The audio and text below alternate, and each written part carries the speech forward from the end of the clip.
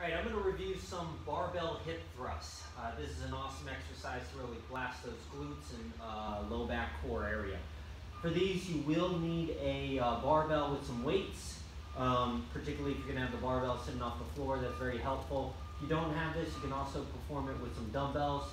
Plus, sometimes if you decide to go heavy, you may need like some padding, say a towel or a shirt, put over your hips there, because sometimes the barbell can dig into your hips, but I don't have that right here. So you're also going to need a bench. So you'll sit on the floor.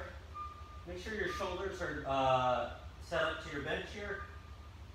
So I'm going to bring this right to my hips. I'm going to try and get my feet about perpendicular to the floor. I'm going to grab the barbell, and then from here you want to simply thrust your hips up. Really squeeze in those glutes for about a 1 to 2 second count at the top.